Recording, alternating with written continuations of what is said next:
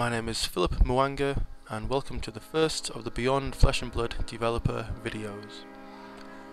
In this series we aim to explore gameplay elements and features in our upcoming title. So in this first video we're going to deal with signal strength and signal towers like the one up ahead. The player's character is a remotely controlled robotic suit. Now because of the interference caused by the last war, signals have a hard time going through the atmosphere. So towers are used to boost the signal. Now it's fine at the moment as we're standing next to a signal tower, but when we move from this to the UGR base we will start to experience interference. As you can see, I'm starting to lose signal, but it comes back once I'm in range of the next tower and we can carry on into the base.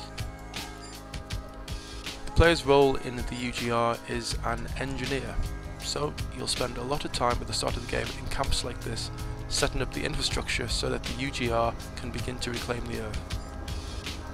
Now, as we try to move on to the next location, we can't because it's outside of signal range. Thankfully, somebody's already set up a tower, so I'll turn on the tower and the interference will lift and we can proceed.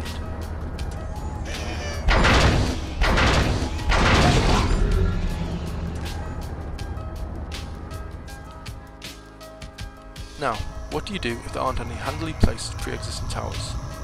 Well, one of your jobs is to build new towers. Thankfully this is the future, so it's done like this.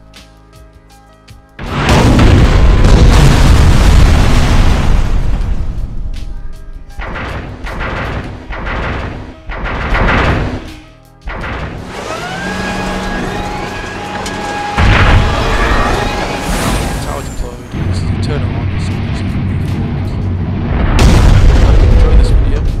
The next one will cover suits, powers and abilities. Thank you for watching.